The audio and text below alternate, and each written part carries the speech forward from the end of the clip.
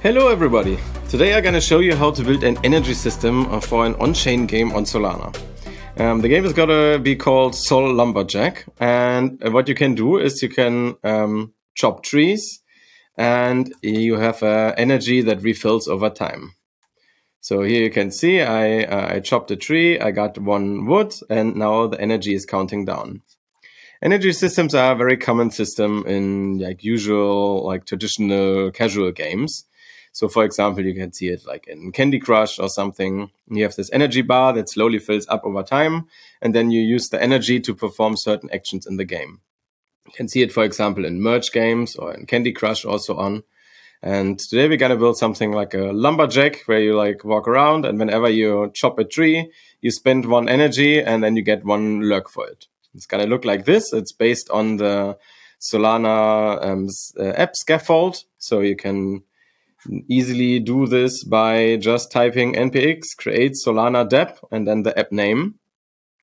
And this will conveniently create you a few folders here, like an Anchor app program, an Anchor program, and an app, which is a Next.js React app. First thing we're going to do is we're going to go through the program. So here on the bottom, you can see the player data. This is the account that every player will create when they start the game. It consists of a name, a level, experience, wood, energy, and the last login. The last login is used to to calculate how much energy the player would have at a certain point.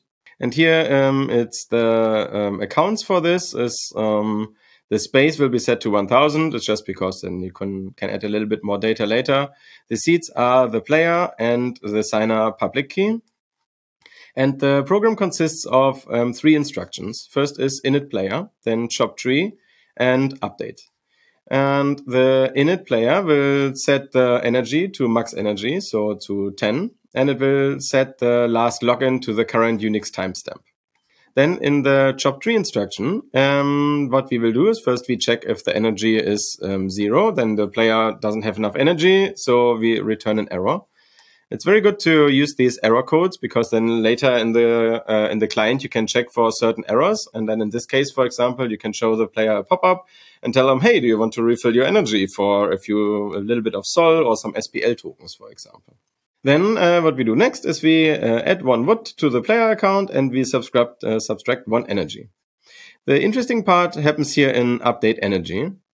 So in update energy, what we do is the first thing we calculate the time that has passed since the last login. So we're going to take the current Unix timestamp and we subtract the last login. And then while the time passed is still bigger than time to refill energy, 60 seconds, then we add one energy and we subtract the time to refill energy from the time passed and we add it to the time spent. The time spent we later down here use so that the player, if he already is at 8 energy and he spends one more, that he doesn't have to wait the whole 60 seconds again, but instead the countdown just continues from where he left off. And then when the energy is max energy, we just break. So how this looks like is like if I chop the tree 2 times now, for example, then you can see that instead of going back to 60 seconds, it just continues the countdown from there. So this is already everything that happens in the program. And then here, instead of the program, we go to the app folder now. But before we do that is from the target, we can see that there's an IDL created.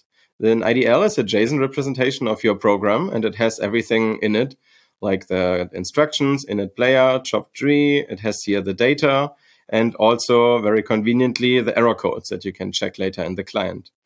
And it also creates you a TypeScript client. And this one we're gonna copy, and then we put it into our app folder into IDL. And this is the same thing as the IDL JSON, but it's in TypeScript. And then everything for the game happens in the chop tree TSX file. So we're going to go through here from top to bottom. First, we have the account again, name, level, XP, wood, energy, last login, and so on. Then we get the connection, we get the public key. As soon as we have the public key, we show the different buttons and we show it on screen. Then we have a state here for the game data account. That one, as soon as we set the data updates, so you can see the data from this account here. Then we have the time passed and the next energy in. And then we get an anchor wallet. We create an anchor provider by putting in the connection and the wallet. We set the provider, and then we create the program from this IDL here, which we just put into the right position, IDL/lumberjack. And we put in also the lumberjack program ID and the provider. The program ID you get as soon as you here write anchor build and anchor deploy, then you will get the program ID. And then you can just copy it into a constants file in the client. Next thing here, we not necessarily need, but as soon as the game state changes, we lock the game state. So the game state looks like this. Here you can see the player's level 0. He has 24 wood and 9 energy and the last login timestamp. Then what we do here is we have another effect that is performed every time the public key changes. This is where we get the new data of the game data account. So we call the program account player data. We call fetch for this PDA. This is created derived like same in the program from the public key and the player and the program ID. And as soon as we get the data, then we set the game state to the game state we get from the anchor program. And if there's no data yet, then we show a little pop-up, hey, you need to initialize your account first. And then the player needs to initialize their account. And you could also add something like they add a name, for example, to their account. And now this here is very interesting on account change. What it does, it creates a WebSocket connection to the RPC node. And as soon as the account changes, the data will be pushed to us. And then we can just set the game state from the data that we get from this account info. And we can use the program's decoder to decode the player data and then set it into the game state. Now comes the interesting part, the updating of the energy. So it's another effect that will always reset when the game state changes and the time passed. And it will set an interval, which is called every second. And it does the same thing as in the program. So first we convert the timestamp from milliseconds to seconds. We calculate the time passed. And as long as the time passed is bigger than the time to refill energy, in this case 60 seconds, we add 1 energy. And we set the last login to last login. And if someone can tell me why I have to add this little plus here to convert energy to a number, otherwise it would just say 9-1, for example, in the energy, that would be really cool. Like, I really don't understand this since this is typed to a number. But anyway, they should call it, could be any TypeScript instead of TypeScript, maybe. So then we set the next energy, next time in to next energy in, and this will automatically update here in the bottom our little representation of the data of the game. Wood energy, next energy in. And then the next thing is what we have here is on init click. We just do some checks. We get the PDA again. You could probably do this, getting the PDA only once whenever the public key changes in a state would be a bit nicer. Then you can do init player here. You put the accounts, player, signer, system program. In this case, we need the system program as well because Anchor creates a new account.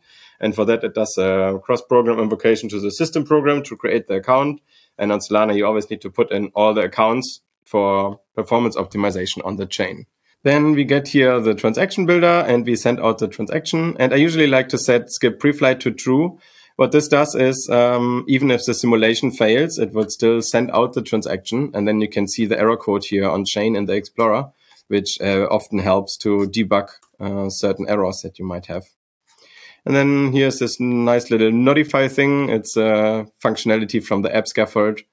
So that is nice. And then, then on chop click, it does the same thing. A few checks, get the PDA. And this time we call chop tree. This time we don't need the system program. We just need the player data, PDA, and the signer. Then we send out the instruction and it would chop a tree. It subtracts the energy. And then every second we update the energy in the game. So that is already it for the program. You can check out this repository. I will put the link to this in the description. It comes with a bit more explanation of how everything works, and then you can build something like this, where a player could upgrade now their access for. You could even improve it a bit by adding, instead of just increasing a counter in the program, you could use the token program and then mint a token every time the player creates a lurk. And then you could use the luck to sell it for gold. And then you could use gold to upgrade your X. And then you could build a building with more gold and so on. So I hope someone builds a nice little mobile game with this. And yeah, the repository is in the comments. And if you have any questions, put them in the comments as well. Like the video and see you next time.